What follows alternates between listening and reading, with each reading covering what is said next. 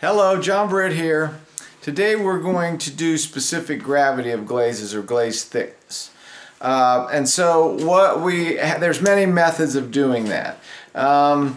There is no prescribed specific gravity for each glaze because they have different proportions of material. So say some had a lot of ball clay. That's going to absorb water differently than one with a lot of frit. So you're going to have a different weight for each of those. And all you really do is measure it and write it down.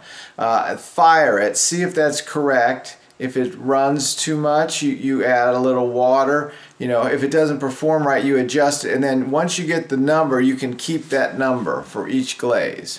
Okay? So the main way that potters do it is like they will just stir, like in this bucket. So here's a bucket of glaze. So they will stir and they will just look at how that's dripping. So that's one method. Other method a lot of potters like, which I don't really recommend, they'll put their finger in there. And they'll watch how that shows your skin through there or your nail, and then they'll use that as the determining feature. I don't like that method because not all glazes are non-toxic, and so you start sticking your hand in every glaze and you got problems. So I prefer I really prefer the scale method, but I'm going to show you now the hydrometer method. So I have a small hydrometer so I can use smaller buckets, and basically I stir it, let it stop spinning. You don't want water on the surface because it could form a shield around there and make it an inaccurate reading. So I just drop it in, and then I can see where it stopped. Some people will shake it a little. So I can see this is about 153 or something, approximately. Okay, so that's that. That is a method. Another thing I do, like say I was just using this, I may measure my specific gravity, and then I would also dip a tile maybe. Because the main thing is the absorption of the tile, the length of time you keep it in the glaze, and the firing, the hotness that you do, so it runs or doesn't run. So this, I may just dip this in here, and then I'm going to observe how it's working, how it's dripping, how it's absorbing, see how it's drying. So I'm going to observe that, and then I'm going to probably try to dip it again, like 1001, 1002, 1003 approximately.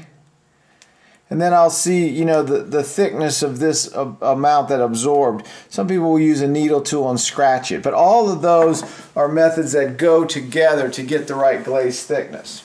All right? So now say we do a scale. A scale I got 100 milliliter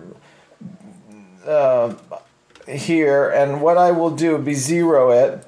And then what I'm going to show you, like say I put in 100 milliliters of water. So presumably, according to the theory, this should weigh about 100 grams.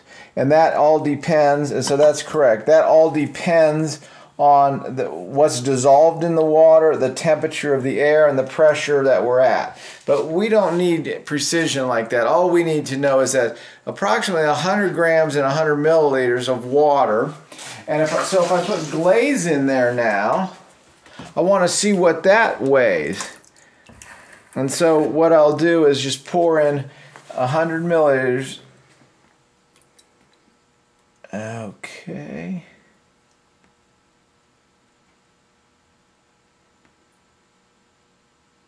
And now what you have to do is look at the line. There's a meniscus that forms, and so you're going to have to decide if it's the top of the meniscus or the bottom. And so I usually do the bottom, so mine's usually a little bit above. But now my measurement is about 156 or so. Okay?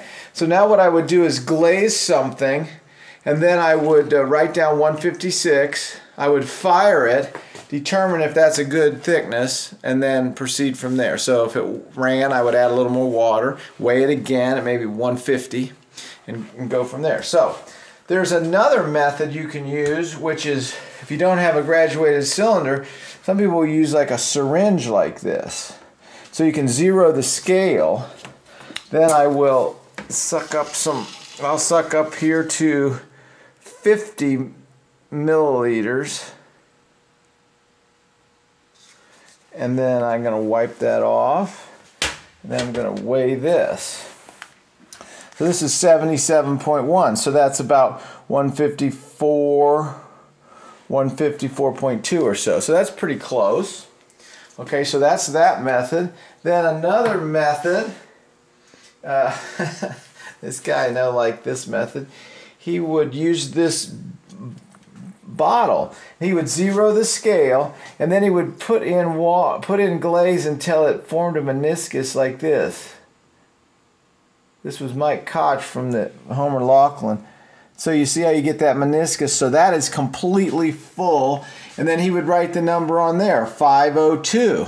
And then he always knew that that glaze recipe, 502, was his relative amount of weight in that bottle. So those are a bunch of methods for you, and I hope that helps you. And I also wanted to thank my videographer, Cheryl Craigie, who's awesome.